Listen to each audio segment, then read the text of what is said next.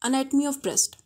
We will study in this video the location of breast, the organs that are beneath it, their relation with breast, the structure of breast, the blood supply of breast that includes arterial supply and venous supply of breast, the lymphatics, lymph nodes of breast, and the nerve supply of breast. Introduction. Breasts are located in the pectoral region where there is the pectoral fascia. Number 2. They are the subcutaneous tissue overlying the pectoralis major and minor muscles. They are in the subcutaneous tissue.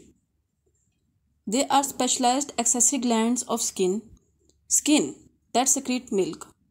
Their blood supply and lymphatic drainage is largely into the armpit. Location of breasts. Breasts rest on bed of the breast that extends on the pectoral region horizontally from lateral border of sternum to the mid-axillary line and vertically from 2nd to 6th ribs.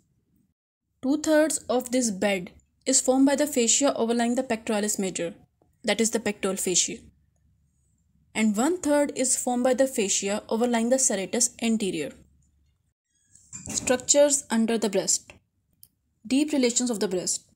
We will study from superficial to deep. Just beneath the breast is the retromammary space. Retromammary space is also known as lake of Marcelli.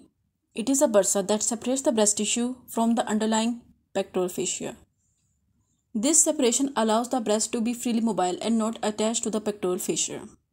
Beneath the retromammary space is the pectoral fascia, and beneath the pectoral fascia is the pectoralis major, serratus anterior, and external oblique muscle on respective sides. Structure of breast. Breast is composed of 3 structures: skin, parenchyma, that is the functional part, and stroma, that is the connective tissue part.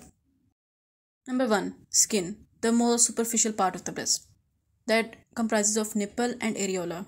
Nipple is the conical projection and areola is the pigmented area around the nipple.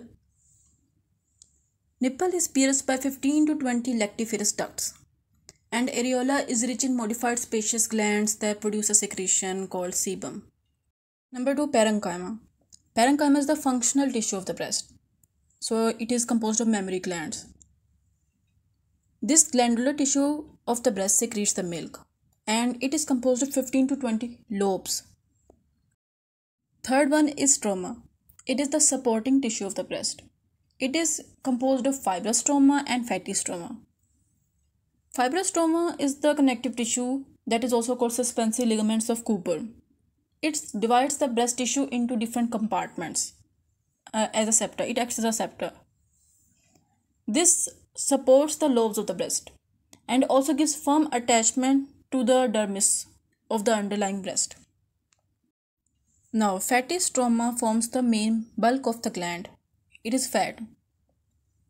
Note, an important note. A part of the breast extends along the inferior lateral border of the pectoralis major and goes towards the axillary fossa or armpit. This forms the tail of the breast. This tail is called axillary process of breast or tail of Spence. Now we will discuss the arterial supply of breast. Before discussing arterial supply and specific branches, remember, breast is supplied by 2 basic origins: subclavian artery and the thoracic aorta. And subclavian arteries, the branches medial and lateral branches, lateral thoracic, medial branches of internal thoracic arteries, both are originating from the subclavian artery. And then, first, the artery behind the clavicle is called subclavian artery because it is behind the clavicle. Then it goes towards the axilla and is called axillary artery.